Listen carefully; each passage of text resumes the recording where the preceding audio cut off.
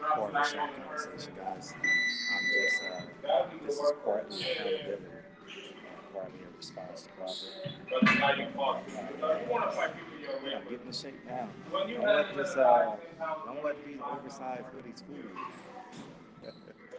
I'm still in good shape now. You know, I realize these videos put like 10 pounds on me because when I be meeting y'all, I be like, man, Frank, you're in shape.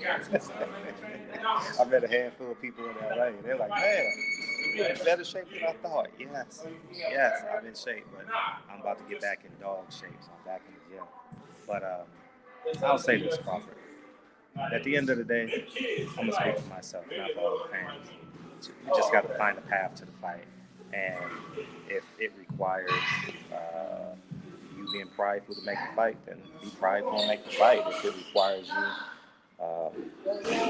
being humble to make the fight, having a high level of humility, and sitting down with Crawford, sitting down with Spence, because in reality, which I should be doing, is communicating. Because the less you communicate, the more money they make. You understand? Because you want to know what's going on behind the scenes, in front of the scenes, and everything else. So I just want to encourage y'all, just make the fight. It's always back and forth and back. Because at the end of the day, you should be thanking me, Crawford, because I told you. Nobody in your circle told you that this day was coming, day of reckoning. And I'm just tired of it. You know what I mean? It's I don't watch Days of Our Lives. I go to Uncle Drain and change locks and build frames. And, you know what I mean? I do stuff like that during the day, man. I do stuff to feed my testosterone. You know what I mean? So if I want to have a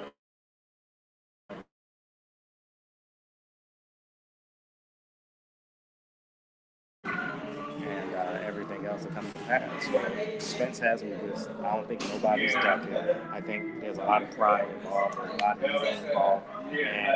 And I think on Spence end, he wants to be ready.